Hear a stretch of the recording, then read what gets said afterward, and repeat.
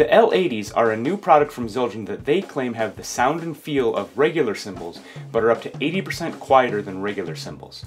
If what Zildjian claims is true, this product has the potential to positively change the fundamental construction of the teaching studio. What are they really? Well, they're cymbals with a bunch of holes in them. And Zildjian claims that the holes are actually what make them so quiet. My initial assumption was maybe that the mass of the cymbal is much less because of the missing brass from the holes, and that's what makes them quieter, but they claim that the hole pattern actually has more to do with it. I will take them at their word on that, because I have not done any of the science on that. They are very similar to the Gen 16 line, which is a very similar looking cymbal with a different finish that has an electronic pickup underneath that runs to a proprietary Zildjian cymbal controlling brain where you can change the tones that come off of the cymbal. The material that the L80s are made from is not the high-end cymbal brass that they make their higher-end lines out of, nor the bronze that they make the ZBT, ZXT, and the like lines out of. It's somewhere in the middle. There are currently 3 different configurations of box sets available for the L80s. A 13-inch set of hi-hats and an 18-inch cymbal, a 13-inch set of hi-hats, a 14-inch cymbal, and an 18-inch cymbal, and a 14-inch set of hi-hats, a 16-inch cymbal, and an 18-inch cymbal. Now let's give them a listen.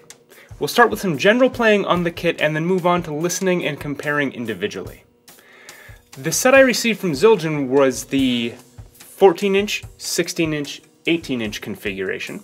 For a comparison set, I'm using a set of 14-inch A Zildjian New Beat hi-hats, a 16-inch A Zildjian Medium Thin Crash, and a 20-inch A Zildjian Medium Ride. As a control, I played the live cymbals with an unmuffled kit. From there, I used muffled cymbals and the L80s on both a live kit and a muffled kit.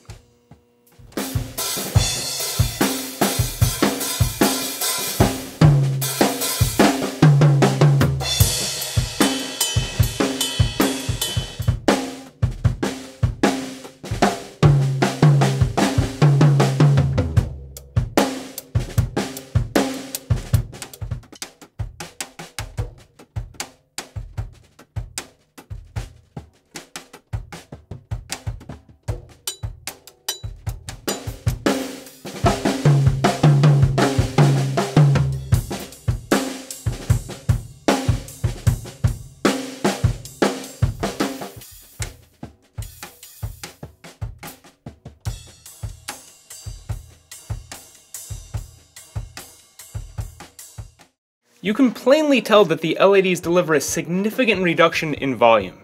Now let's take a look at them individually with the decibel meter and see how they stack up.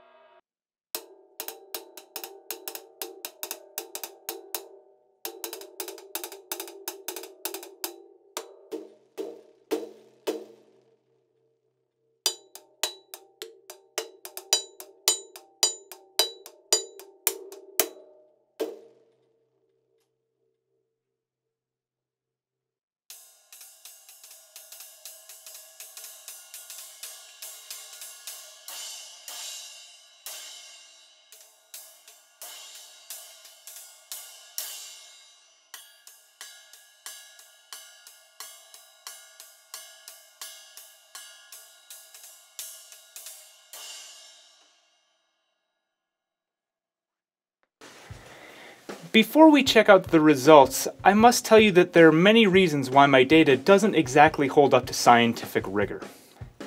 First, my decibel meter comes from a free downloadable app. When the noise gets louder, the needle goes up, but I have no indication of how accurate an instrument the app is, nor do I specifically know how audio is processed as it comes into a 4th generation iPad. And that's the microphone that was being used. Second, that microphone was placed nearby, not a specifically measured distance. I tried to make it about the distance from a person and a cymbal would usually be, but again, I didn't measure. Third, my basement is not acoustically designed. It's an odd shape and it's full of stuff, and that makes it really good for sound diffusion, but soundproof, true acoustic setup, no. Fourth, I have no idea how hard I was hitting. You know, from a measurable point of view, I think I was doing about the same, but that's as close as I can come. All of that being said, what my experiment does show is how this particular setup, which can detect differences in sound pressure levels, heard the items tested. Both the live and muffled cymbals came in around 90 decibels. This surprised me at first, but then I realized that even muffled, when you hit one of those cymbals, you're getting a major attack sound off of it. That sound on a muffled cymbal drops off instantly, whereas on a live cymbal it's going to be sustained and stay loud longer. So you don't notice it as being as loud, because you only get that quick thwack. The L80s came in about 10 decibels lower at 80. Some of you might be looking at me thinking, well, that's not a big difference, a little over 10% or so between the two. This is actually a huge difference in decibels. Sound is volumetric, and by that I mean that it expands in space. I'm not talking about the actual volume level. And thus, the closer you get to that sound source, the louder it's gonna sound intensely louder to you, because you're hearing more of that total volume. There's a lot of physics and math behind this that I would be bad at explaining, but a 10 decibel difference like the one we are seeing here represents a 50% cut in perceived volume. If I have this wrong, please feel free to tear me apart in the comments. I probably only know enough about this to really be dangerous, so if you know your stuff, let me know so we can correct it. Anyway, a difference of 50% is huge, and if I'm getting that in my extremely flawed setup, then I'm inclined to believe that Zildjian is getting there up to 80% numbers legitimately. I have very few issues with the L80s. I think they're a really good and interesting product, and I think no matter what I say at this point, they've already really changed the game. Things I would like to see from them though. I would like to see a 20-inch cymbal option. The 18 is nice, and I understand that this is a new product and so they want to maximize how it can be used.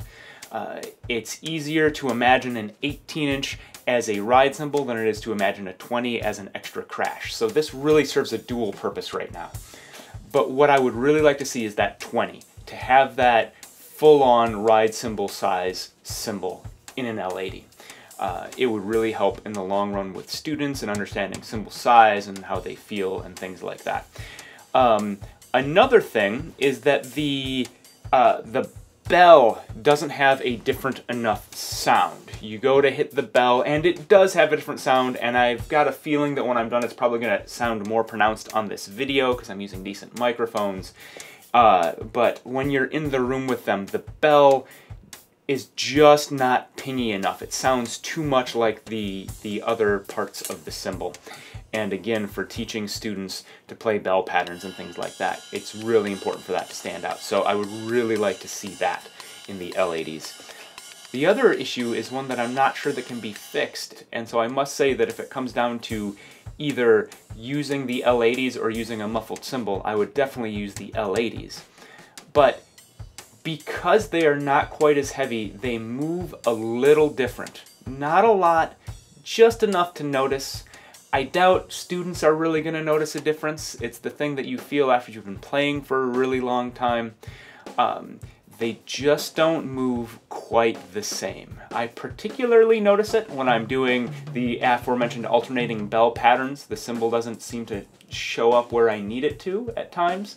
And when I'm digging into a closed hi-hat, it just doesn't give back enough. It tends to let me dig in more than I want. These are things that if the cymbal had a heavier mass would definitely be more normal. But the cymbals don't have a heavier mass because they're, well, full of holes, right? So I don't know if that's something that can be fixed, but it's something that exists. That being said, I think these are really amazing products. I think Zildjian has really done a lot for teaching and education by releasing this product. I know that there are some of you that are very lucky and you teach in home studios that have unmuffled kits and unmuffled cymbals, and it's a really ideal learning situation. But most of the teachers I know are in similar ones to me, where I teach at a studio with other instruments that don't have perfectly soundproofed walls, and I have to teach on a muffled kit with muffled cymbals. Having these, which actually produce less sound than a muffled cymbal and a more cymbal-like sound than a muffled cymbal, makes everything so much better. And it's a really amazing product. I really think if you're a teacher with those issues, that you owe it to yourself to go and pick up a set of these, because they are really awesome. Oh, here's one for you I didn't even think about. On the box, they mentioned that you could use them for quiet gigs, which is not something I ever thought I would actually use them for. But a couple of weeks ago, I got hired to do a gig with a middle school choir, which is an odd one, I know, but it was their Pops concert, and so they hired a guitar player and a drummer to play along with the pop songs that they were performing. And in the rehearsals, I was using regular live cymbals, and I was just having trouble getting the right feel playing quiet enough. You know, we're talking hard-hitting pop songs, and I'm trying to play really light so that I'm not burying them. Well, bring out the L80s, and it was perfect. I wish I would have gotten some pictures or some video to show you guys, but I didn't. But yeah, so they actually do really work really well for quiet gigs, so score another one for Zildjian on that. So yeah, these are really cool cymbals. Let us know what you think about them. Drop a comment below, either on the website, musiciansnotepad.com, or here on our YouTube channel, which you should probably subscribe to. Send us a tweet at musiciansnotes, or you can leave it on our Facebook wall, facebook.com/musiciansnotepad. Remember, there's new content on the site every Wednesday, and yeah, we're just really happy to have brought these to you. These are a really interesting and amazing product. So, let's hit it.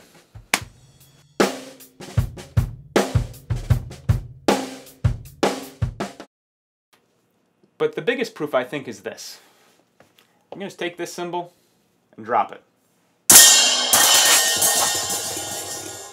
If you ever dropped a cymbal, you know how loud it gets. That's as loud as that cymbal gets.